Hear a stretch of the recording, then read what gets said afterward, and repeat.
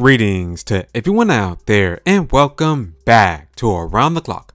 Early this morning, the Pokemon Company dropped two in-depth trailers for Pokemon Brilliant Diamond and Pearl and Pokemon Legends Arceus. In this video, we're going to briefly go over what was shown in the trailer for Pokemon Legends Arceus. As you can see here, yes, you can ride on the newly discovered Pokemon such as the Wire-Deer, the Basculegion, and the Hisuian Braviary, which looks really cool. There's also a couple of new game elements there as well. You can see that you can catch Pokemon while you're riding these Pokemon, which is pretty dope. We also got our first look at some interesting characters that you will encounter within the Hisuian region called Wardens.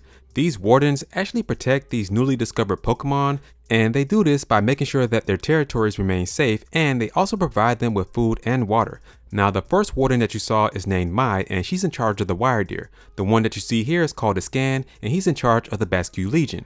There's also Lian that you see right here, and he's in charge of Cleaver, who we will definitely go over later on in this video. And finally, there's Arceus, who they didn't say which Pokemon that she's in charge of, but on the Pokemon's official website, it states that Arceus is in charge of a certain lady Pokemon, so I guess we'll find out at a later date.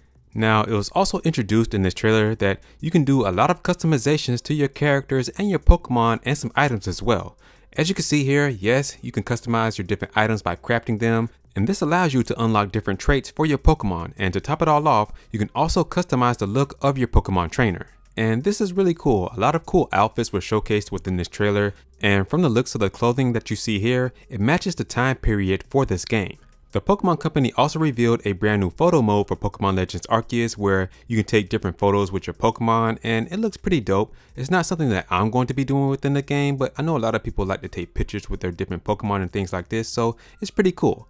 Now, to end things off, a brand new Hisuian evolution of a Pokemon was revealed. According to the Pokemon Company, this is a Hisuian evolution of the classic Gen 1 Pokemon Cypher, and it's called Cleaver. As you can see, this Pokemon is glowing gold or yellow or whatever color you want to call it, and is going berserk on the Pokemon trainers. Your goal is to weaken these different Pokemon that are going berserk and to make them dizzy or dazed or whatever, and then you can hit them with these bags called bombs the same way that you do when you're catching a Pokemon, and this will calm these berserk Pokemon down. Now, with all that being said, let's take a look at a brief description of this Axe Pokemon called Cleaver. Cleaver is categorized as an Axe Pokemon. It's a bug/rock type Pokemon, and the height is 5'11". The weight is about 196 pounds. Now, for those of you wondering why this Pokemon was going berserk and was glowing gold or yellowish, here's the summary of that as well. Frenzied Noble Pokemon. A strange phenomenon is causing nobles to suddenly fly into a frenzy, making them incredibly difficult to rein in. As part of the Survey Corps, you will be called upon to quell the frenzies of the nobles.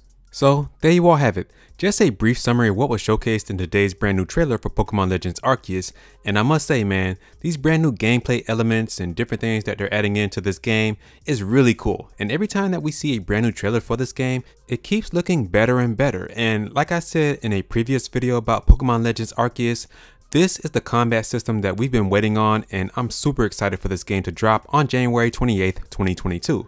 And although the graphics and the textures aren't polished as of yet, this game drops in January of next year, so there's plenty of time for the Pokemon Company to make this better. Alright everyone, that's going to do it for this video. What are your thoughts on everything that was discussed here? Please let me know down in the comment section. And don't forget to like, share, and subscribe, and I'll catch you guys in the next one.